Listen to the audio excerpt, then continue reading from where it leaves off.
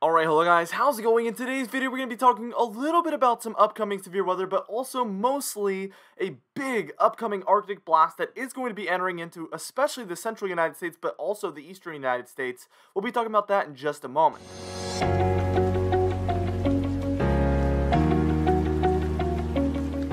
Anyways, for today's comment of the day, I want to know, when do you think this cooldown will end and we will finally enter into a summer-like pattern? How long do you think that's going to take? Let me know an approximate date that you think in the comments down below, and I'll be picking one of those for tomorrow's video.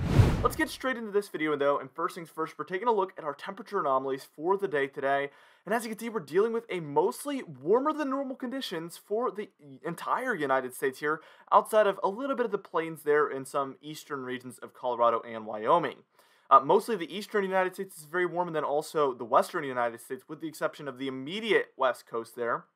Now, as we move towards tomorrow morning, Sunday, April 11th, you can see the eastern United States is still very warm. The southwest is still very warm, but we see the northwest has now finally cooled down as well. And that is kind of the beginning of that trend towards a colder pattern beginning already there. It's going to start from the west and work its way east. That is going to be kind of how we watch this progress here. Let's just take this towards about Monday, April 12th, and as you can see, that has moved now further inland towards the Rockies, towards the plains. We see the west coast has warmed up, and that is a positive PNA. We've seen kind of a switch towards the positive PNA, and that actually encourages colder than normal conditions out east, so this is going to basically work its way further and further east. Eventually, it's going to be a very slow process. As you can see, we have a southeast ridge, which is going to keep things quite warm for the eastern United States for a while, actually. Texas, Louisiana, Arkansas, the entire Gulf states of the United States, up to the Ohio Valley, the Great Lakes, the Northeast, with the exception of a bit of a cool down there. We'll call it near normal overall for the northeastern United States. But yeah, the Southeast and the Mid-Atlantic is certainly looking warm by this point on Monday, April 12th. We're certainly seeing a pleasant pattern still in the eastern United States after the weekend ends and as we're working our way through early next week. This is going to allow for that severe weather to continue. They don't like a very cold pattern for severe weather, but when we see this warm in the south, that is going to allow for continued thunderstorms and severe weather to be possible. It would take a full Arctic blast in the eastern United States, which it appears we could get eventually, to really just hinder that severe weather entirely. Now, as we move towards Tuesday, April 13th, you can see that cooldown is becoming a lot more potent there for the Rockies and the plains. We still have a southeast ridge. You can see that cooldown is actually impacting these regions a little bit more by this point. That positive PNA is becoming a little bit more prominent. We see the entire west coast of the United States and especially the western regions of Canada there. That is a very classic signal of a positive PNA, and again, that does encourage colder than normal conditions for, first off, the central United States, but also most times the eastern United States as well. Although you can still see we do have some pleasant conditions there for the southeast, holding on very, very tightly there to the southeastern United States by this point. So we are seeing a pattern that looks, it's a little bit stuck right now, but we are going to see this eventually switch up in a moment. So what we're going to do here is we're going to move on, and we're going to move on towards the very next day on Wednesday. We're just going to progress with that, eventually switching to the European ensemble model, where we will be able to work much further into this forecast here.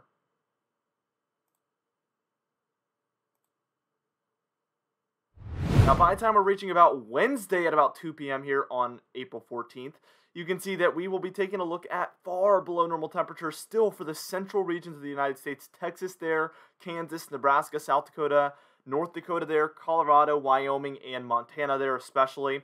In those first off, in those greens, that's where we're 10 to 15 degrees below normal, so very, very cold. But it's those blues, 15 to 30 degrees below normal, is where we're especially concerned there, obviously, as we're taking a look at very far below normal temperatures for those regions. And those magenta shades inside of that, that's where we're about 30 degrees or more below normal. So just very, very potent Arctic blast here for this time of year we're seeing, according to this model.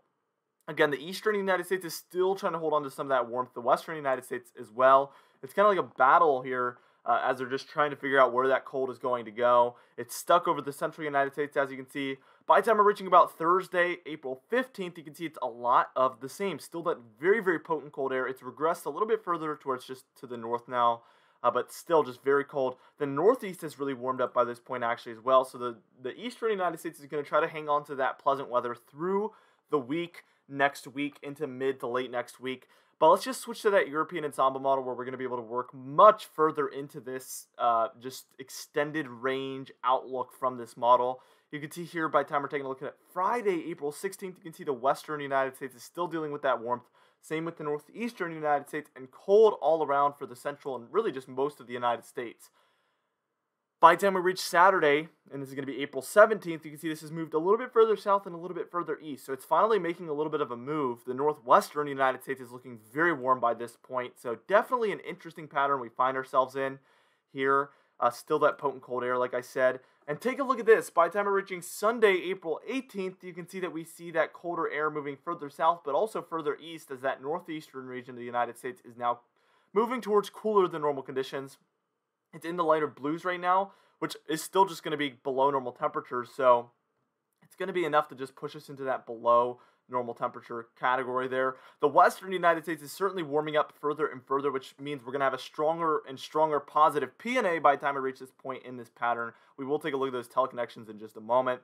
So what we're going to do here is we're going to move on, and we're just going to move further through this outlook. Monday, the 19th, Tuesday, the 20th. We're just going to move further into this in just a moment.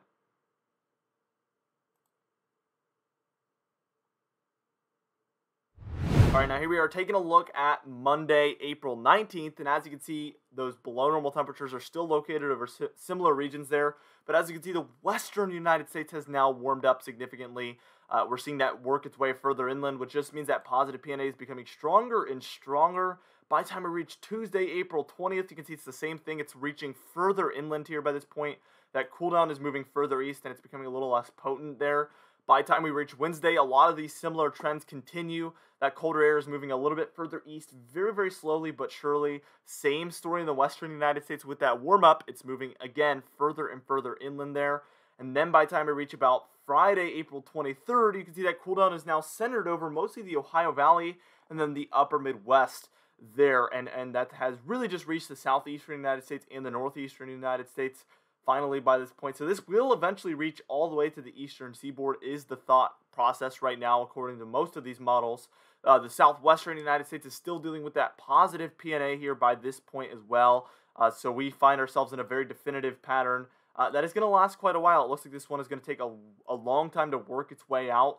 Now let's just take a look at what this is what the Climate Prediction Center has to say, and this is their 6 to 10 day outlook, which is going to be from Thursday, April 15th through Monday, April 19th. And as you can see, that cool down will be centered over mostly the central United States here, as you can see, and it's going to be very potent. They're more than 90% sure that this will be below normal temperatures for this period for that region, so they are extremely confident. Also, the western United States there, you can see that definitive positive PNA. But by the time we reach that 8 to 14 day temperature probability outlook for Saturday, April 17th through Friday, April 23rd, you can see that we will be dealing with a little bit of an eastern trend here. Well, that positive PNA becomes a lot more definitive, and we see that that cool down moves further and further eastward. It's still over the south central United States, but now it's extending all the way through the Ohio Valley. So a very, very interesting pattern we find ourselves in, and this just progresses and evolves further eastward here, as you can see. And let's just take a look at those teleconnections. The Arctic Oscillation, which in its negative phase encourages colder than normal conditions in the United States, and in its positive phase, this encourages warmer than normal conditions in the United States. And really, this just stays neutral the whole time, so that's going to be a non-factor. The NAO, the North Atlantic Oscillation, is the same thing. In its negative phase, it encourages colder than normal conditions. In its positive phase, it encourages warmer than normal conditions. But the thing with the NAO is it's mostly for the eastern United States here. So it is going to be in its negative phase very early on, but it's not going to be enough to counter that negative PNA we're going to find ourselves in. So we will not be seeing mostly colder than normal conditions in the east, as you saw before. For the next 5 to 7 days, we're going to be mostly dealing with actually warmer than normal conditions in the eastern United States. This eventually reaches kind of just a neutral phase, just like the AO. But it's this PNA that's going to be driving the pattern here, as you can see. We're in a very far negative PNA, and that's what is allowing that warmer than normal conditions in the eastern United States. A negative PNA encourages the warmer air in the east, colder air in the west. This is going to switch positive by the time we reach the 13th. Give it a day or two to lag, and as you can see, by the time we're reaching about the 16th, we will be, and will have been, in a positive phase for a few days there, and that's when we're going to start to see those warmer than normal conditions develop in the western United States, encouraging the colder air for the central and the eastern United States. And as we just stay in this longer and longer, because you can see this lasts all the way through the 25th of April, it's just going to become more and more definitive as we see that warmer air kind of exit out of the eastern United States and enter into the western United States, and then the colder air is going to move further and further eastward there. Anyway, I wanted to mention we also have an enhanced risk of severe weather today. I just wanted to mention this real quick. A marginal risk for very widespread regions, and then a slight risk there in the yellow. This is mostly for a wind risk, but we also have some chances of hail here, as you can see, and a little bit of a chance of tornado. So pay attention today, as we do have a pretty significant chance of severe weather, especially there in the Gulf states. Anyway, for today's comment of the day, I asked you guys, when do you think our next severe weather outbreak is going to be? And Cloud Watcher said, I think our next severe weather outbreak will start April 15th. And I don't really know if I agree or not, but I thought this was pretty bold, and I'm interested to see if this will play out that way. I'm sure Cloud Watcher had some evidence to say that. I'm sure you had some reason why you're saying that. So good comment of the day there. Anyway, for our confidence tab, we're at a 4 out of 6. Obviously, we've talked about some longer range things today, talking all the way through late into the month of April. So we're going to have to see if all this plays out this way. We could see some changes, obviously. So we're going to be watching for all of those things. Anyway, for today's patron highlight of the day, I want to thank you all for supporting the channel, but especially our platinum patrons, Property Damage, John Benbenek, James Wade, Dovey Nagel, Alan Belemo, Adam S., Larry the Pan, Donna Carnes, Cameron Marshall, and Aiden Mattis, alongside our diamond patrons, Bill Roberts, Alan Cherry, Marcus Connolly, Noah Harley, Michael Codalessa, Michael Buell, Catbite, Charles Stinnett, Kellen Menhart, It's Jay, Cindy Klein, Mark J, Luke Flego, Gary's, and John Quilisi. If you'd like to be a part of this patron highlight of the day, you could do so by joining our very exciting Patreon page in the description and in the pinned comments down below, where we've been trying to bring more awesome posts for you guys, so you can check that out there on the Patreon page, which again is in that link in the description and in the pinned comments down below. Anyway, for our channel membership, I want to thank all of our channel members, obviously, but especially our Weather Top Dog, Hair Farms 1, and then our superfan, Phoenix Nimitz. If you would like to join this channel membership, you can do so by clicking that button next to the subscribe button and checking out our awesome tiers that have awesome features. That's going to be, again, next to that subscribe button. Anyway, guys, thank you so much for watching this video. Be sure to destroy the like button. Be sure to subscribe if you like weather-related content. I will see you guys in the next video.